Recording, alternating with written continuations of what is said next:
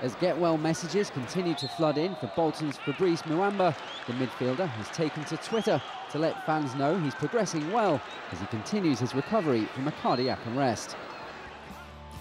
The 23-year-old posted this picture on the social networking site on Friday afternoon to thank everyone for their overwhelming support over the last 13 days since the incident.